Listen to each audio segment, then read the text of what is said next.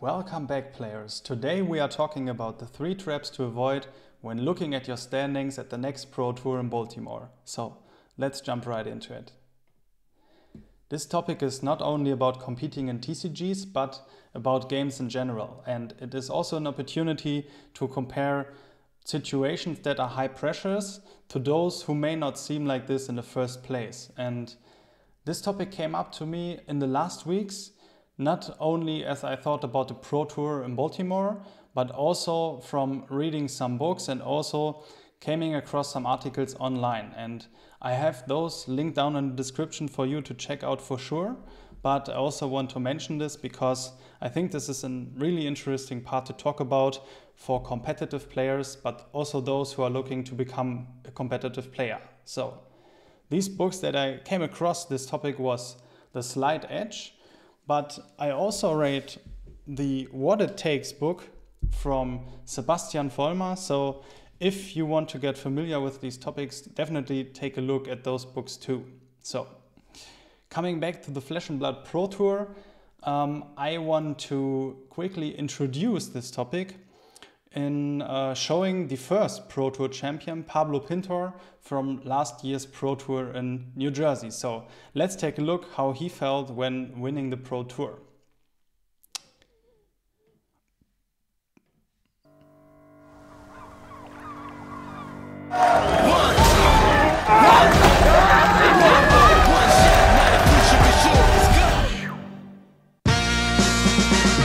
I'm Pablo Pintor. I came from Spain, from a little town in Madrid called San Josè, and I have won the first Pro Tour of the Flesh and Blood organized play, and I'm feeling incredible right now. So I think this was a good starting point, and if you want to check out the full video, it is linked down below too. I also want to mention at this point, because I will film again with one of the most high competitive teams in Flesh and Blood, the Wolfpack, at the next Pro Tour. If you want to dive deeper into this, check out my Patreon. It is also linked down below. And yeah, now let's jump right into the main scenarios of today's video, because as you saw, Pablo Pintor was really amazed and really overwhelmed by all the emotions of winning the Pro Tour. And this is a perfect example for today's topic, because we will actually look at some scenarios here that took him on his way of actually winning the Pro Tour. And I want you to dive into this too. So I have some questions here that describes these scenarios, and try really to take an active point in here and comment down below of how you thought about this topic and how you would have answered these, or maybe you were even in these situations in the past at TCG tournaments or playing games yourself. So the first scenario is you are competing in the first day of Pro Tour and the standings tell you a 0-3 record. So from here on we want to talk about 2 options, and the first option is you take the decision and drop out to play side events in the tournament. And the second option is you try the best you can for the next coming games. So we have some more questions like this, so be sure to answer them for yourself and see how the transition from scenario to scenario takes you. And also a deep question for this scenario here is, try to ask yourself, can you still win the Pro Tour at this point? When you look at your standings and you see you lost 3 times from 3 games, do you think you can still win the Pro Tour?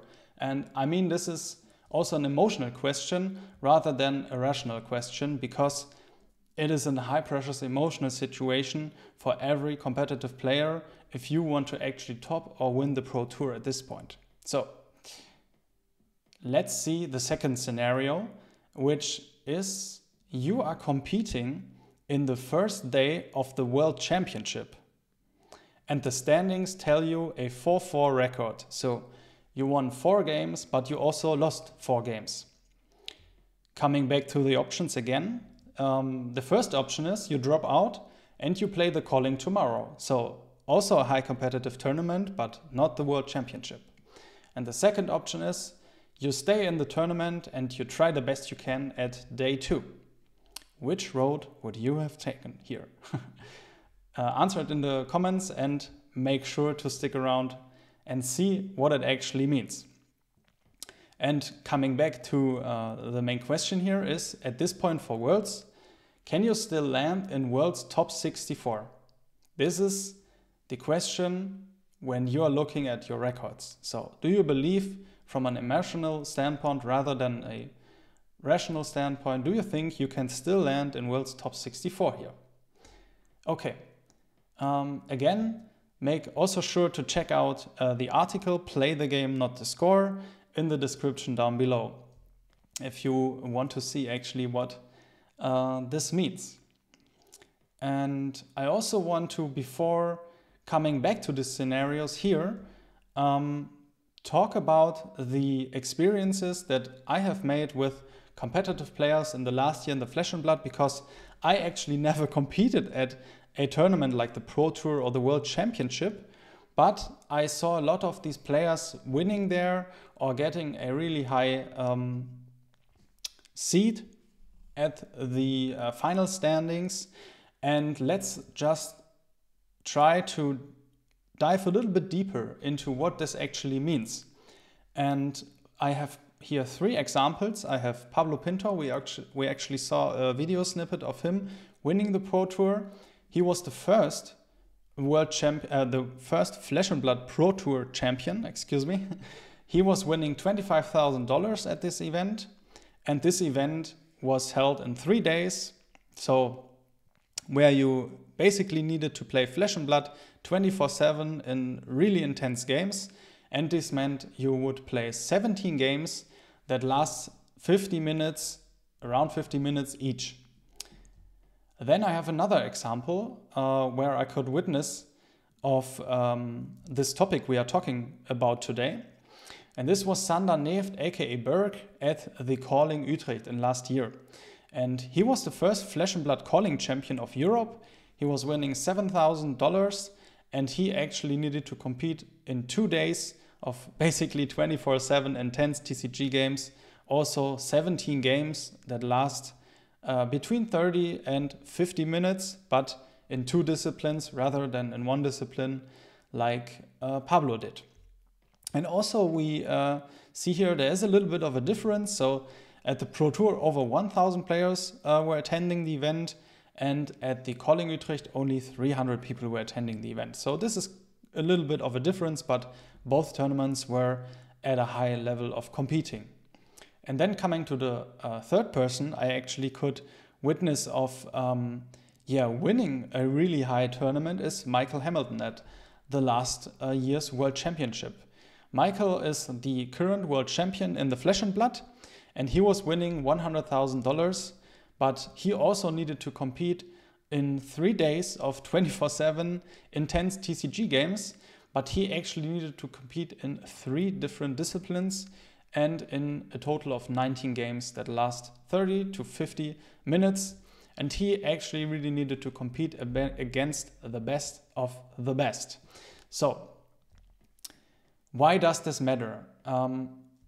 I really hear often from these players, and you saw 3 examples of these players I was in connection with the last year, and most of them I hear talking about, I wasn't really thinking about making day 2, or I hear them, I did not expect to win. This is something I really often hear again and again, but now the question is, but how could they win then, if they really didn't thought about this? How could they make it to the top, even when not expecting to win? And this is a really interesting question here that we will dive deeper into now. But I also wanted to separate it before actually talking about this in more depth, because I also heard from some of the players that are more on the casual side that this may be a really toxic behavior when thinking about this. But I don't really think so. I think from what I have seen that these players that were winning, they also had the most fun competing at these games. So, quickly note on that. Let's jump right back to the first scenario, and that was you are competing in the first day of Pro Tour and the standings tell you a 0-3 record. This was the actual number. So coming back to the two options, it is really it is needed that we look at your thoughts that are running through your head here in a little bit more of a deeply way. So there are players who went 2-0 so far. This is one of the thoughts that could run through your head, but you could also think, oh, okay, maybe I lose the next game too. So then I would go 2-4, 0-4. Some friends of you also play in the tournament, but now they decide to play side events. And you also think about, okay, the calling day one is still tomorrow, so maybe it doesn't matter at this point, because I can play the calling tomorrow. Or you could win the next game. And some of the players are already at 3-0. So how high of a chance do you think you have when these thoughts are running through your head and you're looking at your standings with a 3 loss on the record? I want to come back here to Pablo again. And now we look at a different snippet in the video, because Pablo actually was in nearly the same situation like we talked now. And we will see what this actually meant for him and how he responded to that.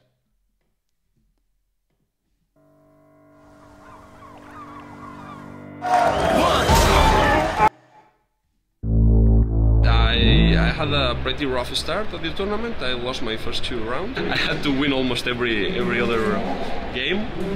And yeah, I'm playing in the top 8 in the Pro Tour. I'm so happy that I was able to make the cut. I will play against Prison in my first matchup, so let's hope it goes well. But yeah, just being here is already a blessing, so I'm pretty happy with it.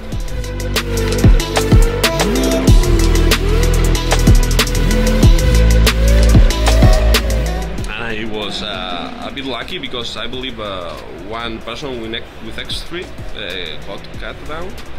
So yeah, I was hoping that I was not that person. But yeah, that was pretty good. I had a lot of really exciting games. So coming back now to the board. Now you saw Pablo told us he had a really rough start in the tournament, and he even lost his first couple of games. So he ended with a X3 record, but he made it actually to the top and won the Pro Tour, even though he had this bad start. And now let's come back to our second scenario, which we were talking about even the World Championship. So you are at a 4-4 record. How do you decide? Are you playing the calling tomorrow, or are you staying in for day 2? And do you even still think that you can make it to top 64?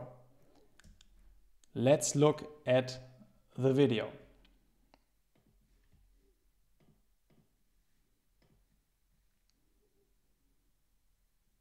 And I mean, the big question on Saturday was, who makes it to the top cut? You were on day 1 for the Worlds? Yes. But then you decided to quit.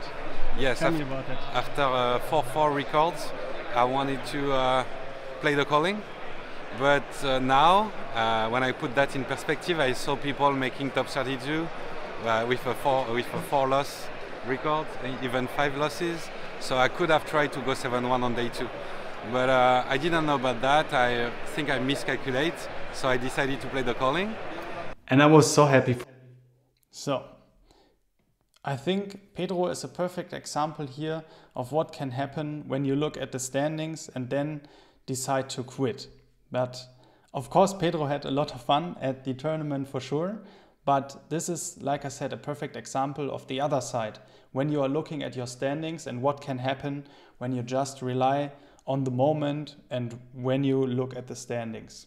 So let's come actually now to the 3 traps to avoid when you are looking at your standings and maybe even competing at the next Pro Tour in the next week. So, and I want to touch on this because I really want to emphasize this and also show why it really matters from game to game and why these continuous decisions matter and what you can remember when you are competing. So let's come to the first one, which is actually the focus. So maybe you have the dream of actually topping a Pro Tour, and really tell yourself when you are looking at the standings, do you want to stay disciplined? So do you want to focus on your main goal or your dream, so to say, of topping the Pro Tour? And maybe even when losing, gaining some experience in the Pro Tour and doing better the next time? Or do you want to let your focus fall apart and walk a new road, so maybe playing side events or the calling, and actually in the end losing your focus? That is, I think, the first trap that you need to avoid when you really want to make it to the top. And we actually saw why this really matters in two really different examples. So let's come to the second trap, which I actually think is judging the whole timeline by a state in time, which is excuse me, which is also what I read in the books and also on the articles online, but also what I think is really important to remember really from game to game, because let's come back to our examples. Let's imagine you are 2-0, so you are doing really well so far, but that doesn't really mean you will win all 16 games of the tournament, even though the scoreboard tells you you are one of the best players at the moment. And this translates also to a really different situation. Maybe you are 8-0 even. You didn't lost one game in 8 games. And this is not meaning you will win the Pro Tour, even though the scoreboard is telling you you are one of the best players or even the best player at the moment. But on the other flip side, this is also true, because when you are judging the timeline, even when you were losing 2 out of 2 games, this doesn't really mean you will lose all games, even though the scoreboard is telling you you are one of the worst players at the moment. This is a really good example of what Pablo experienced, but we will actually see also when losing some games doesn't really mean that you can't make it to the top in the third example with Michael Hamilton. But for now, let's keep it for the traps that you actually can avoid when you are competing in the next Pro Tour. And that is asking yourself, who are you competing with? Because most players who I met winning had the most fun competing. I already told you that and showed that also to you. And I think those players that I met and that I witnessed of winning were really competing with themselves rather than focusing on competing with everybody else. And I can really emphasize this here in the 2 roads that you can take when you are asking this: am I competing with myself or with all the other players? And I think when you are competing with yourself, looking at the standings, you will think of, maybe I can do it better the next time. So you actually are trying to get better the next match.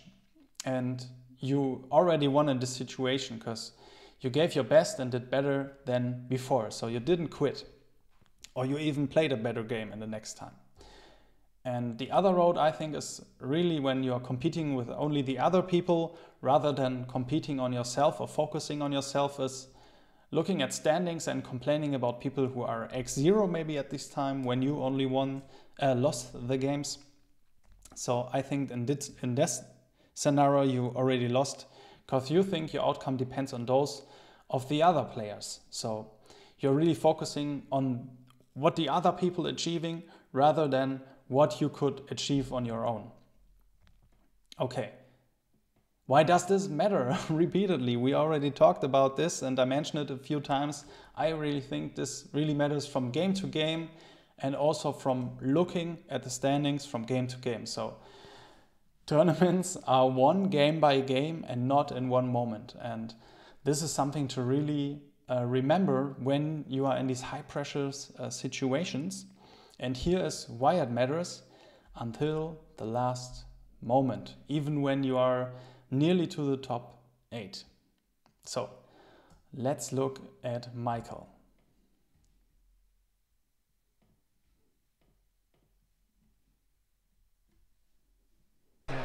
I thought I was dead when I lost round 15, and then I saw standings and I was in 8th place, and I'm like, that means my last round, if I win, I'm in. And I was just like over the moon then, because I really thought I was dead. So just like getting one more chance, playing that last round, squeaking it out, and then making top 8, I feel amazing. I feel really happy. So you actually heard it, like he really took it as having a last chance of showing he could be the best player. Even though he would be the last player to enter top 8, he didn't even thought about this anymore, but he kept going. And he won. He is the world champion.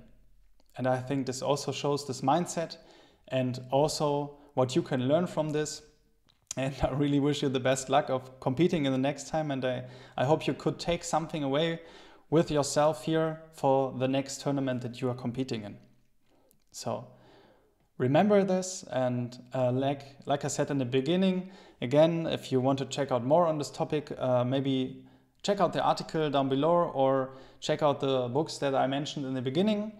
And also remember that this doesn't mean that you never look at the score. I think you will always look at the score after you are finished, but keep these traps in mind and maybe you feel a little bit better the next time when you lose the first 2 games of the Pro Tour. Remember Pablo's story. So I also want to even end with a quote here from Warren Buffett, who also says, "Games are won by players who focus on the playing field, not by those whose eyes are glued to the scoreboard." So thank you so much for joining in, and don't forget to subscribe if you haven't already, because I will cover the Pro Tour Baltimore in the next week. Like I said, with the Wolfpack, with Team Wolfpack, Michael Hamilton, Zach Bunn and the amazing Wolfpack, which I'm really honored and thankful of, which I can work together with at the tournament. And also, if you even want to dive deeper than what I show here on the channel in these topics, then check out my Patreon down below. And if you even want to support me a little bit further, then also check out the PayPal donation link. And yeah, just in general, thank you so much for joining in. Oh, sorry, this was the wrong button. I hope to see you the next time. And also, if you are at Pro Tour Baltimore, say hello and let's have a chat about Flesh and Blood and competing.